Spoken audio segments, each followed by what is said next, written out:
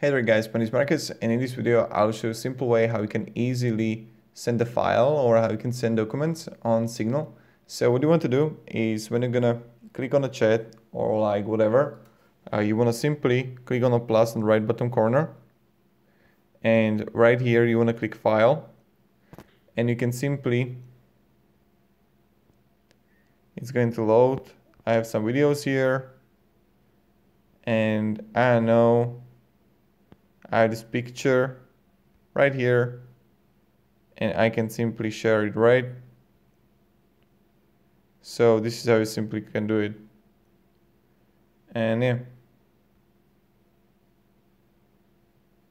Thank you very much everybody for watching. If you have any questions, guys, ask me down in the comments.